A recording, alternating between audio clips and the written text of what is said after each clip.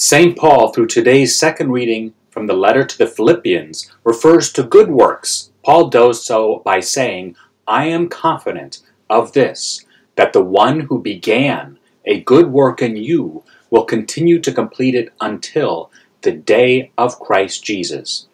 As Brant Petrie comments, with these words, Paul is both affirming the importance of good works and is affirming that by ourselves alone we cannot earn salvation.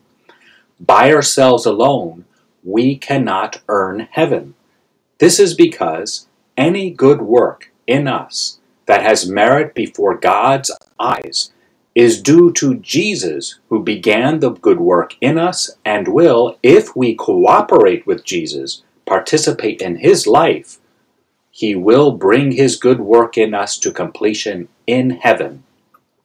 Saint Therese of Lisieux, adds Petrie, was intensely aware of her poverty before God and of her dependence on Jesus. According to Therese, in the evening of life, I shall appear before you with empty hands. Despite her awareness of her poverty before God, her emptiness before God, despite the awareness of her inability to gain entrance into heaven, Therese remained confident in hope that God will welcome her when she dies, since she trusts as a child that our heavenly, most merciful Father will clothe her in divine justice, and that she will receive from God's love the eternal possession of God. The Catechism of the Catholic Church interprets St. Therese of Lisieux's words as indicating her lively awareness that her merits were pure grace.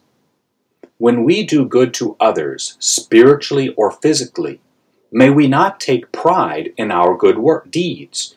The only way that our good deeds lead us into heaven is if these good deeds are rooted in the life of Jesus Christ, who alone can bring our good works to completion in heaven. Reflecting on this truth reminded me of someone who told me that he is not afraid of dying because he has helped so many people, and he described how he's helped these many people.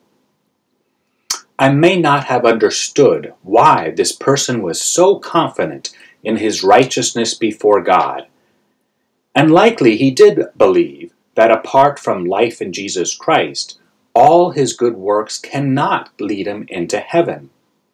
Taken on face value, though, his words can indicate belief that all we need to do to be welcomed into heaven is accumulate good deeds, and then, when we die, God, in recognition of our many good accomplishments, of our wealth in good works, God will reward us with heaven.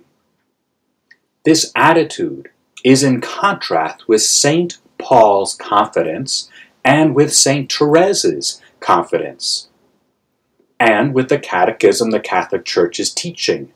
Both St. Paul and St. Therese did not place their confidence in their good works alone, but rather their good works as begun in them by Jesus Christ as a gift of grace and completed in them by Jesus Christ in heaven.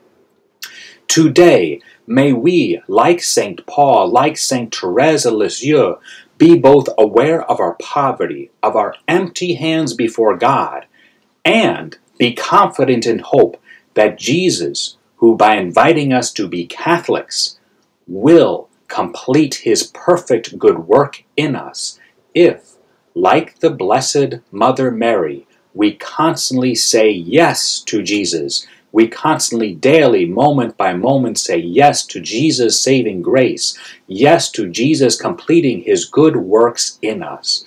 God bless.